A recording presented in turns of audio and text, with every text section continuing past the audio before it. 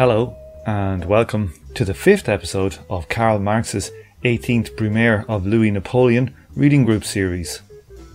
Today is Sunday the 21st of June 2020, and I'm your host Tom O'Brien. This week we continue our analysis of Chapter 2, The Downfall of the Republicans. Today I have the new patrons Alex Fleming, William Dalton and Ian Zabo to thank. If you like today's episode and want to hear more of this type of thing, perhaps you could consider becoming a Patreon. For only $5 a month, you get 2 Patreon-only episodes every month, the regular episodes a few days early, and the right to vote on the next reading group series. Your support really does make this show possible. Okay, let's jump back into the discussion. Let's move it on. So, the next bit where they talk about the election. I'm sorry. I did have one thing I wanted to say. I'm terribly sorry. Other than not being overthrown by a head, but fell down at the touch of a hat being like a fire line. Can we talk a little bit about mustache and uniform? Oh, yes. How did we not say anything? Because I just use mustache as shorthand for Stalinist autocracy and, Tsarist autocracy and, these different monarchical forms that pop up here and there. But to see Marx use it. But I think that the mustache was actually very, very associated with military men at the time as well. Right. Oh, absolutely. At the time, Tom? But not now. It's not now. Oh, no. In Canada, there's like a very specific mustache that only soldiers would wear. It looks very dorky, but it is something that only you see soldiers, especially officers, wearing. I must say, my uncle, I have an uncle who lives in Australia. He joined the Australian army to get like a visa, a green card or whatever in Australia. And he had, now that I just think about it, he did have like a goddamn old-fashioned like mustache thing for a while when he was in the army. That's freaky. So I just reread that sentence in Swedish, and it has a word I was not familiar with. It's knävelborr, and I was like, I have no, because it means like knivel drill, and I was like, what the fuck is a knivel? So I just thought it was some kind of military instrument, but I googled it, and apparently it's a very specific mustache. It's the mustache, where you have the twirls like that. It's the you mean mustache. The Stalin mustache? You mean specifically the Stalin mustache? No, the Stalin mustache was like a slug. It's thick. And, no, this is the waxed one where you have these twirls that go out and like. Yeah, that's the type my uncle had. Yeah. Okay. In the Swedish translation, that is the specific mustache. Wow. See, okay, because I'm getting carnival mustache when I when I Google it. So we're going to get on here to talk about the election. We're going to get into the dissolution of the Constituent National Assembly, which was like a rehearsal for Bonaparte of trying to get rid of the National Assembly. So this was like part one of, which was actually undertaken by the Party of Order against the Constituent Assembly. Okay, so who wants to read this bit? Okay, I'll read it. It's no problem. It is sufficient to remark here that it was a reaction of the peasants who had to pay the costs of the February Revolution against the remaining classes of the nation, a reaction of the country against the town. It met with great approval in the army, for which the Republicans of the National had provided neither glory nor additional pay. Among the big bourgeoisie, which hailed Bonaparte as a bridge to monarchy, among the proletarians and the petty bourgeois, who hailed him as a scourge for Cavaignac. I shall have an opportunity later of going more closely into the relationship of the peasants to the French Revolution. The period from December 20, 1848 until the dissolution of the Constituent Assembly in May 1849 comprises the history of the downfall of the bourgeois republicans. After having founded a republic for the bourgeoisie, driven the revolutionary proletariat out of the field, and reduced the democratic petty bourgeoisie to silence for the time being, They are themselves thrust aside by the mass of the bourgeoisie, which justly impounds this republic as its property. This bourgeois mass was, however, royalist. One section of it, the large landowners, had ruled during the Restoration and was accordingly legitimist. The other, the aristocrats of finance and big industrialists, had ruled during the July monarchy and was consequently Orleanist. The high dignitaries of the army, the university, the church, the bar, the academy, and the press were to be found on either side, though in various proportions. Here, in the bourgeois republic, which bore neither the name Bourbon nor the name Orléans, but the name capital, they had found the form of the state in which they could rule conjointly. The June insurrection had already united them in the party of order. Now it was necessary, in the first place, to remove the coterie of bourgeois republicans who still occupied the seats of the National Assembly. Just as brutal as these pure republicans had been in their misuse of physical force against the people, just as cowardly, mealy-mouthed, broken-spirited, and incapable of fighting were they now in their retreat, when it was a question of maintaining their republicanism and their legislative rights against the executive power and the royalists. I need not relate here the ignominious history of their dissolution. They did not succumb. They passed out of existence. Their history has come to an end forever, and both inside and outside the assembly, they figure in the following period only as memories, memories that seem to regain life whenever the mere name republic is once more the issue, and as often as the Republican or the revolutionary conflict threatens to sink down to the lowest level. I may remark in passing that the journal which gave its name to this party, the National, was converted to socialism in the following period.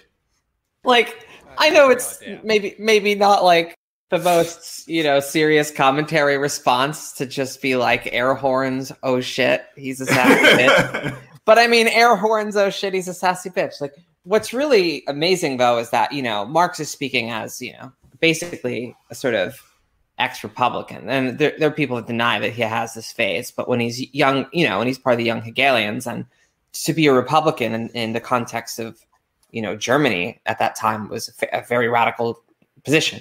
And, so it's not so much of shame. It's just something that Marx grows out of.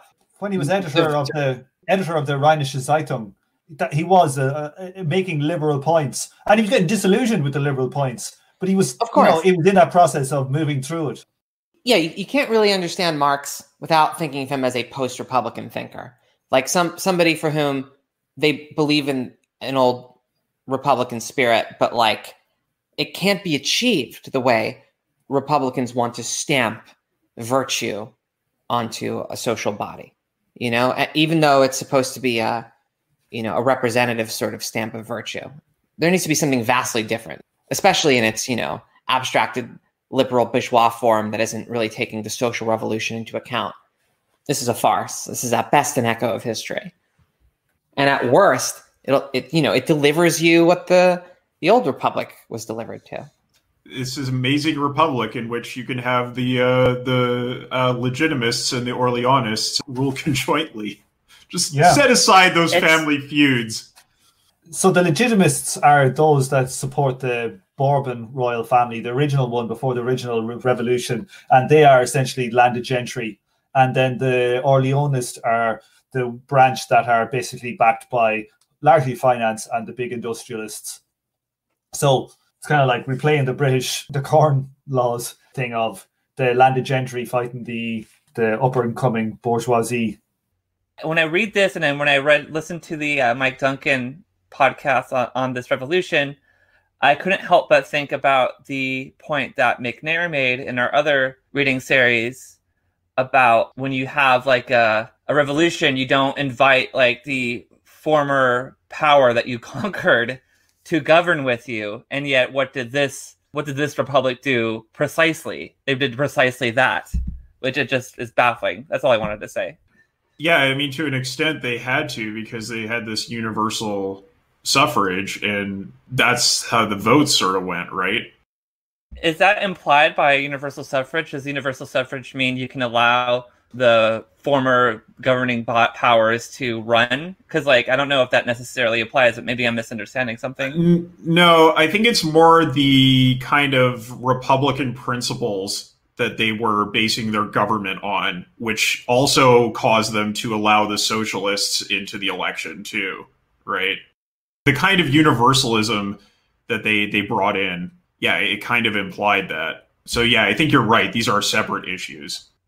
What it also makes me call into the question is that I think, if I remember correctly, McNair made the point that in prior revolutions, that has been the case. And maybe he said, there might be some exceptions, but this is a pretty big exception in my mind. To pivot, there's a pretty hefty little chunk of meat here. Something that you might recognize from the manifesto embedded here is a reaction of the country against the town. Here it's juxtaposed and more or less equated to a reaction of the peasants who have to pay the cost for the February Revolution against the remaining classes of the nation. However, it's not hard to abstract that from that specific composition of like class forces to the general dynamic of core and periphery within a nation. The town and the country, the reaction of the country against the town. If there is a real rhyme from the 18th Brumaire to the United States today, it's based on this. This is the ultimate underlying law of history dynamic, whatever. Yeah, I think what this reminded me of is that, like, it made me call into question the kind of like Maoist or post-Maoist idea that like the lumpen proletariat kind of represents the analog to the peasantry and that they are the ones who are going to surround the cities or whatever. When in reality, like a more accurate analog to the peasantry isn't the lumpen proletariat in like the urban cities, but rather the rural people living in a very rural town outside of Phoenix.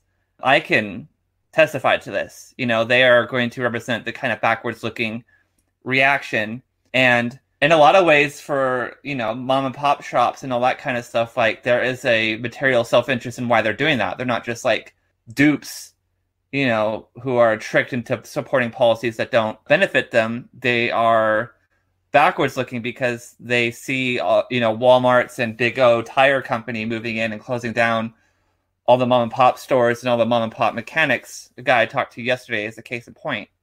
Well, my car had problems. I took it in to get work done, and I just went to the first shop in Google Maps, and it was 5 minutes away.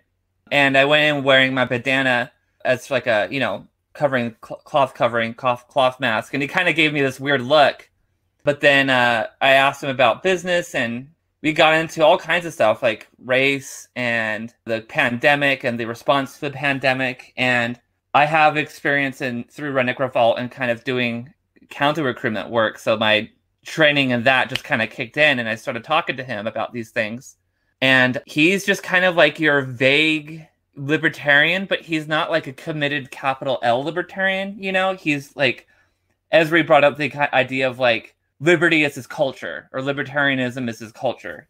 And his self-interest is like, he basically works here and there might be like one other employee and it's just him in this shop and he works on people's cars and that's his livelihood.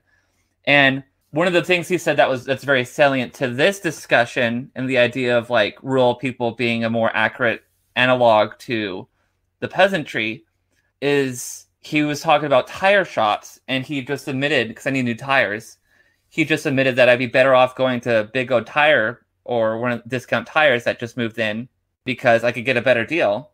But it's sad that, all the tire shops that have been around since he was a child have all closed down, But he still recommended I go to the big place because it's the best price he could get, You got to feel me on town and country, though. It's in the manifesto.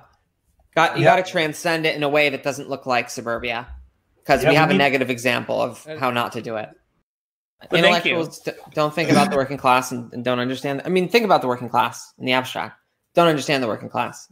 And, like any intellectual, like any self-respecting intellectual, is trying everything they can do to not slip into the proletariat. Like, that would be the point of making that your career. There's a reason that we don't hear stories like that.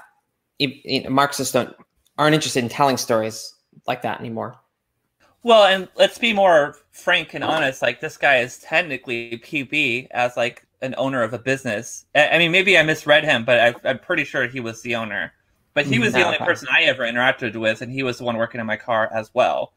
Maybe he doesn't have employers, and then that puts the whole categorization into like iffy territory. But no, that's true. That's for our next reading series. Right, let's get there. Let's get there. Okay, I'm going to read this next bit around. Okay, so this is going down through how the Constituent National Assembly was undermined. The very first meeting of the Council of Ministers resolved on the expedition to Rome, which, it was agreed, should be undertaken behind the back of the National Assembly, and the means for which were to be wrested from it under false pretences. Thus they began by swindling the National Assembly and secretly conspiring with the absolutist powers abroad against the revolutionary Roman Republic. In the same manner and with the same manoeuvres, Bonaparte prepared its coup of December the 2nd against the Royalist Legislative Assembly and its constitutional republic. Let us not forget that the same party which formed Bonaparte's ministry on December 20th, 1848, formed the majority of the Legislative National Assembly on December the 2nd, 1851. In August, the Constituent Assembly had decided to dissolve only after it had worked out and promulgated a whole series of organic laws which were to supplement the Constitution. On 6th of January 1849, the Party of Order had a deputy named Rateau moved that the Assembly should let the organic laws go and rather decide on its own dissolution.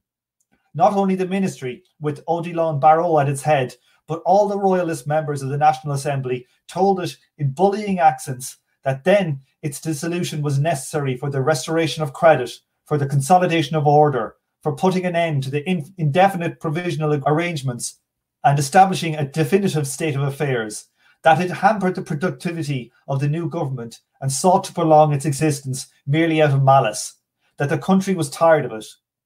Bonaparte took note of all this invective against the legislative power, learnt it by heart, and proved to the parliamentary royalists on December 2nd, 1851, that he had learned from them. He repeated their own catchwords against them. The Barrot ministry and the Party of Order went further. They caused petitions to the National Assembly to be made throughout France, in which this body was politely requested to decamp. They thus led the unorganised popular masses into the fire of battle against the National Assembly, the constitutionally organised expression of the people. They taught Bonaparte to appeal against the parliamentary assemblies to the people. At length, on January 29, 1849, the day had come on which the Constituent Assembly was to decide concerning its own dissolution.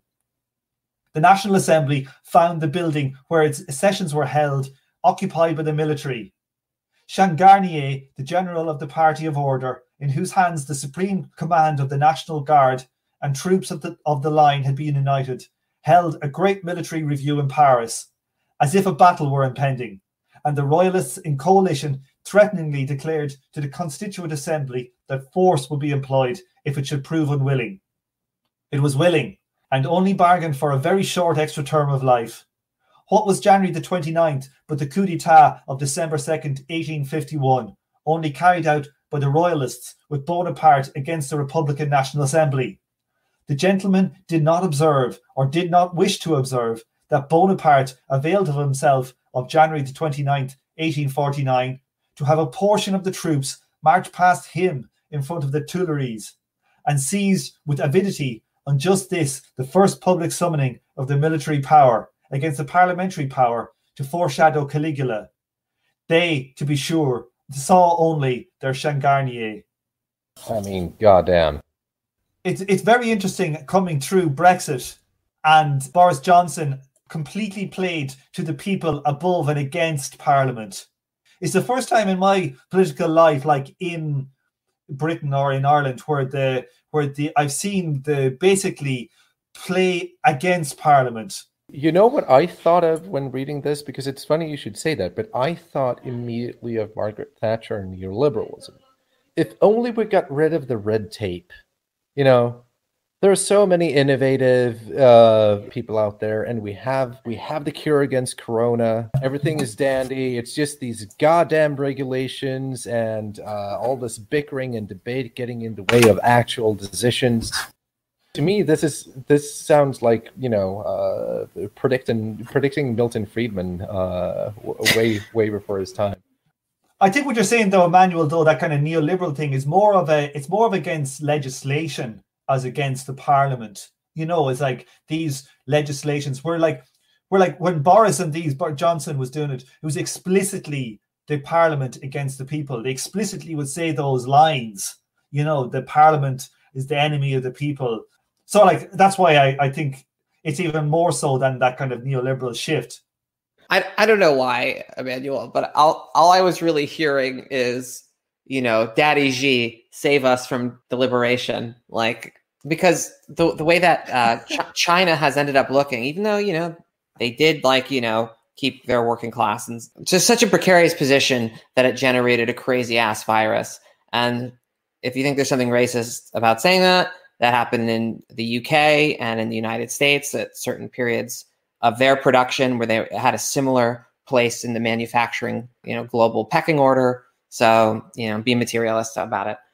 Even though they did that, like, even though China, like, allowed this to happen, like, they have tended to politically have played this off well because China was able to do some real, like, hardcore shit that that few elected governments can do to try to stamp down on coronavirus. They did some pretty draconian things, like of, you know, democracy versus a dictatorship is that, you know, right. A democracy has to slow things down by necessity in order to get things checked and voted on, et cetera, et cetera. So democracy is all about slowing things down and all about checks and balances, whereas a dictatorship can do whatever the fuck they want. And, you know, there are defenders of fascism or Stalinism will frequently use that argument.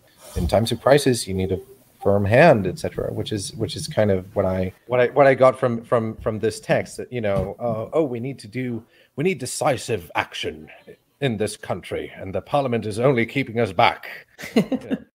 But I especially I love this part about Bonaparte being like the sneaky bastard in the background, just listening into the accusations about not being on the side of the, you know, the true people. We have this with the conservative parties in Sweden as well, where they, like 10 years ago, they started on this campaign with, you know, no one listens to the real people in the streets. Like, call up your grandma and see what she thinks about abortion and the gays, right? You know, people don't like the gays. Actually, this is a city phenomenon, right? This is decadence.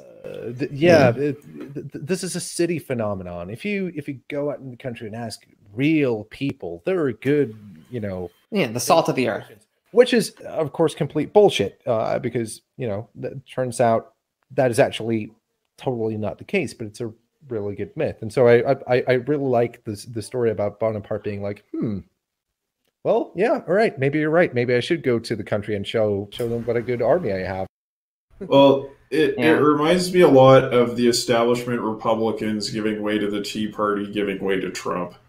It's a similar dynamic. You know, interestingly, the Democrats have not pursued this sort of course of action. They have been entirely stalwart in circling the wagons, more or less, in saying, like, no, we will not turn the people against Congress. Absolutely not. Yeah, like I'm of two minds of this because, of course, like, thinking about this in the context of Leninism, thinking about this in the context of fascism, there is a sort of Sorelian edge to this, like class resentment and, like, you know, regional sort of tension that, like, is deep in the heart of reactionary authoritarianism, and, you know, specifically not like really a revolutionary kind. This is really where it comes from. If you're gonna, like, try to draw out laws of history or whatever, we don't have Marx's view of Stalinism. You know what I mean? We just don't have it. But we have, I think, enough in his political writings to tell us what he would have thought about it. Like the way that Stalin plays off the peasantry, you know, and then liquidates them makes it, you know, a little more complex. But like, this is essentially the appeal of authoritarian totalitarian systems. And it's weird today because we have a more like, I don't know, libertarian sort of aspect in the United States in the town and country divide or something. The whole appeal, this is something that goes back to Bakunin and Bakunin's read of the peasantry. The reason that the peasantry like the king is because the king is a check on the big bourgeoisie and the people that are, you know, trying to displace the peasants. Yeah, and Lassalle, the old hero of the German socialist labor movement, wanted to leverage the Tsar against, you know, the bourgeoisie. So there's this whole like core in socialist history that Marx is trying to stake out another position from. Yeah, and this is what I think many people outside of constitutional monarchies don't get, is that, you know, people in the UK, a lot of people in the UK really love the Queen and the royal house, etc., and are like obsessed about it. In Sweden, people aren't obsessed about the royal family as much, but people are like neutrally, either they don't care or they're like cautiously positive. And there is a faction among the left, to which I'm actually quite sympathetic, that are like cautiously pro-monarchy for this precise reason, is that it is the one thing that the bourgeoisie can't privatize. Because like the royal family owns a lot of national parks and stuff that if the monarchy didn't still own those lands, like the bourgeoisie would have privatized that and put up malls there instead of, and just ram the forests to the ground and build Walmarts or whatever. Like it is the one thing that the nation shares as a common cultural thing and a communal memory, like, and a communal identity that even the neoliberals do not dare to touch. Like that really resonates with people.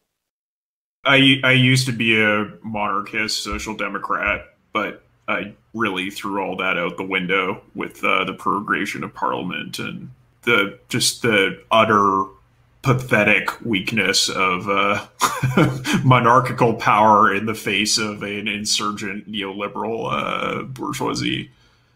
The U.S., for all of its flaws, doesn't have a monarchy, and somehow has some national parks, in spite of it being like a neoliberal shithole worse than a lot of other countries. If I do toot my own shit-stained horn.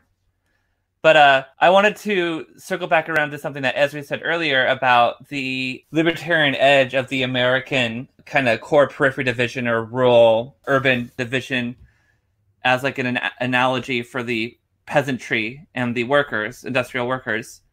I think while there is like a kind of cultural libertarianism that I was referencing earlier, there is still this kind of identification with the strong man and like a frustration at the bureaucrats gunning up the works, and they just want a strong man to get things done. God damn it, and that's why Trump has this still has an appeal to that kind of person, even though he pretty quickly abandoned his populist position.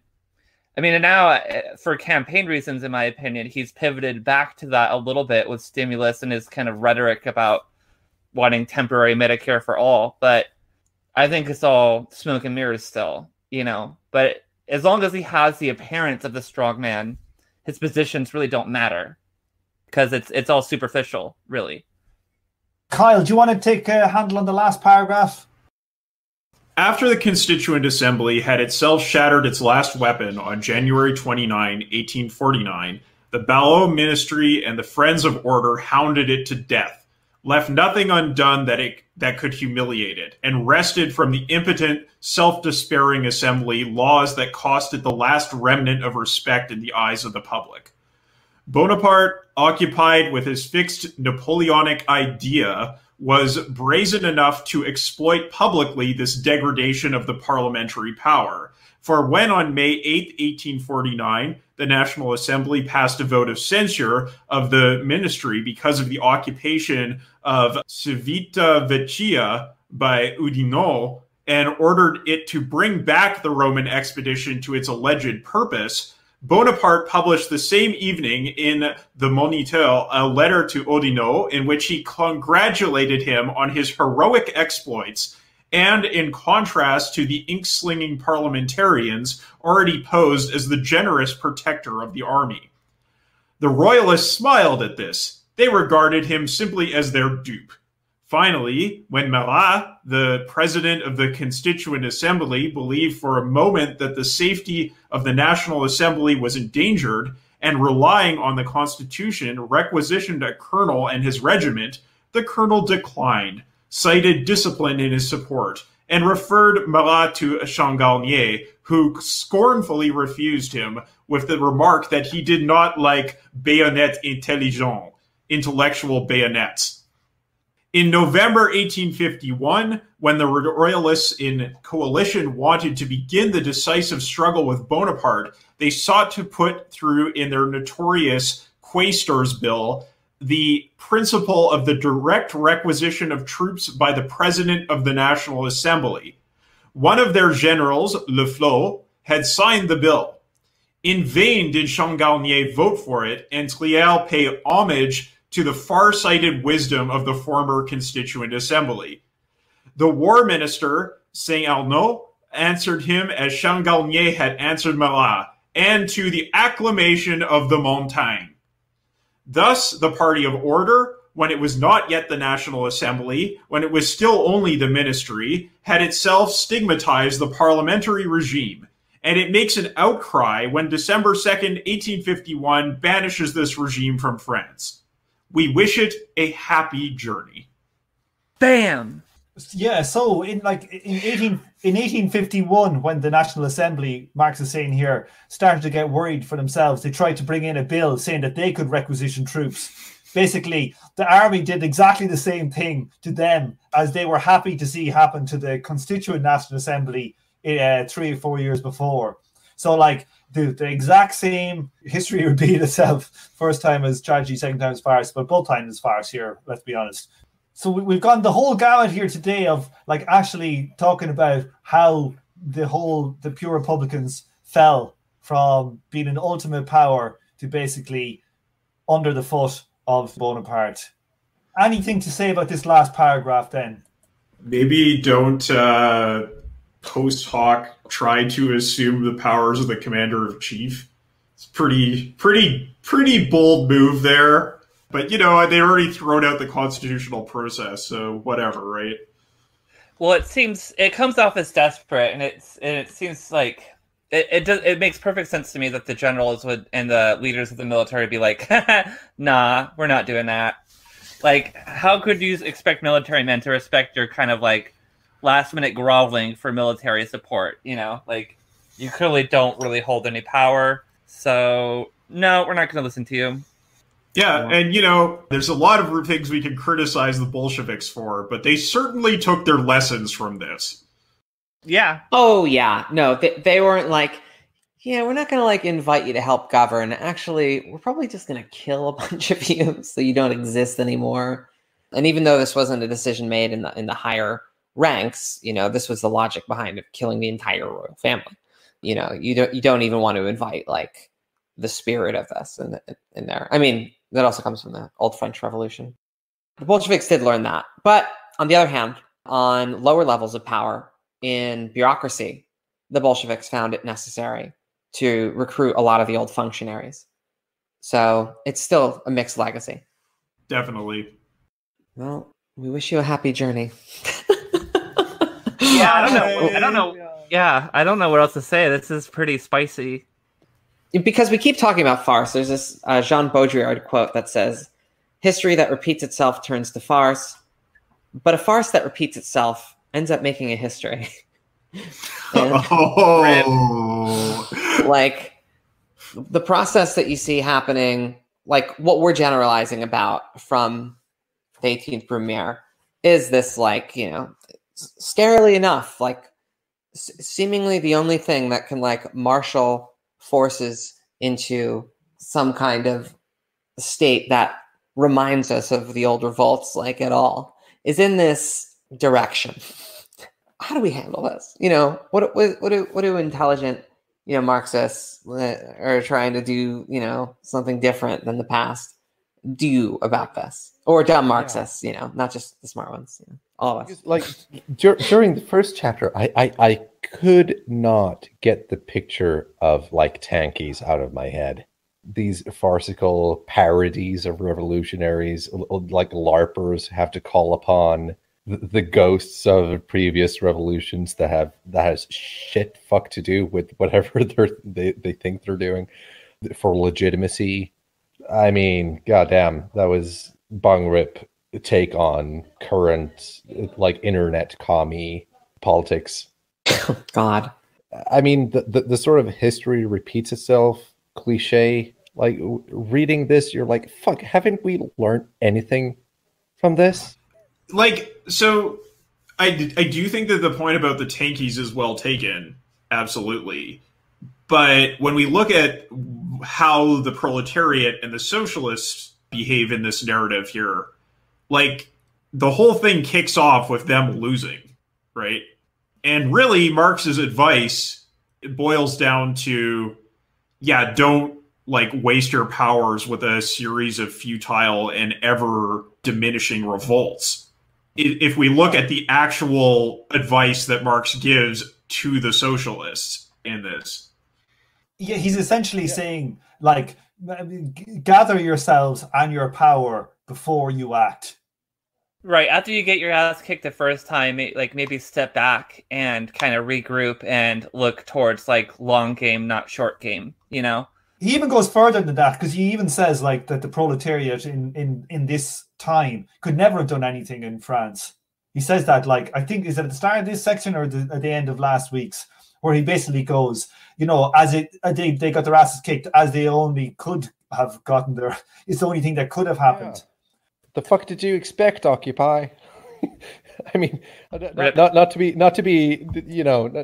be too hot takey about this, but like, I just pictured, a tanky meme lord in their basement reading that, and like, I think we have one in the chat that believes that Marx would have defended the Stalin's terrors. But go on.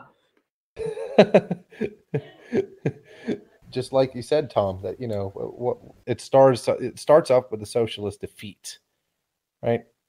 We had a social democrat defeat in the Democratic Party very recently with Bernie Sanders, and the last century really has been a series of socialist defeats where the masses failed, and just a history of failed revolutions and failed revolts, etc. And reading that first chapter, not to derail this discussion to a former chapter, but reading that chapter, I thought, like, especially when it talks about the sort of pessimism that comes out of it, and the anger after failed attempts and so on. I can think of no decade in which that is not relevant to the left, and I can think of no decade where the left has actually learned anything from that chapter. Like, maybe I'm being overly pessimistic, but like, I don't think you are. I mean, I think, again, to really double down on this phrase, it's become one of my favorite phrases recently. Look for the laws of motion of these sorts of milieu, or these, political scenes, or I don't know how to describe this, because it's actually broader than our little our little stupid microcultures that we have. Like, there were broader socialist milieu at one point that had, something more serious, but they also didn't necessarily learn these things. Like, so it's something we sort of have to assume going in, and it's going to help orient Marxists to theorize about this and take this on as part of our theoretical challenge of what makes it so difficult to act, what makes it so difficult to follow through on something that seems relatively straightforward. Why? I think a little bit of it is like, I think that Marx, if he was looking back at what happened in Russia, he would say similar things to them at the start. He would say, oh, your forces both aren't good enough because internationally they're not good enough. Hold your fire, lads. I think looking at what happened in this, it would seem to me he would say exactly the same thing. And, you know, the error when it followed a weird meandering different path, which kind of goes Bonapartist from a commie point of view. But, you know, basically the enemy of socialists are their leaders, not in a kind of a crappy anarchist way. I just mean like leaders want to be the figurehead and they want to get power and they're willing to take that extra risk at the certain times.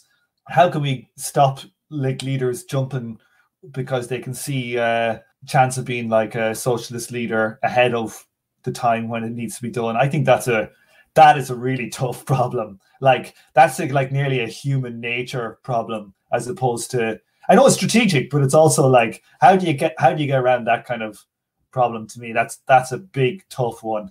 Like you really have to like indoctrinate everybody within a large internationalist socialist grouping about that importance. You know, that's a big unknowable.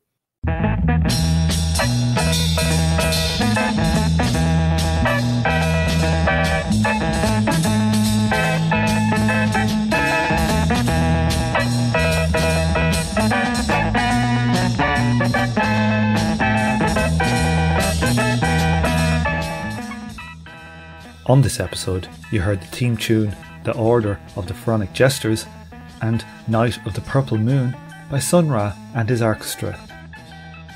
The artwork for the show was created by the Korean artist and author of the 2019 Marx Engels Illustration book. You can check out links to his work and Twitter account in the show notes.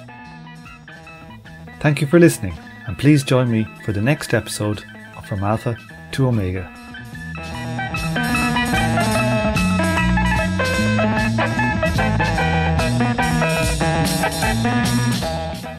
This show is a member of the Emancipation Network, a Marxist podcast and research collective. Make sure to check out our network sister podcasts, General Intellect Unit, Jumpsuit Utopia, Mortal Science, and Swampside Chats.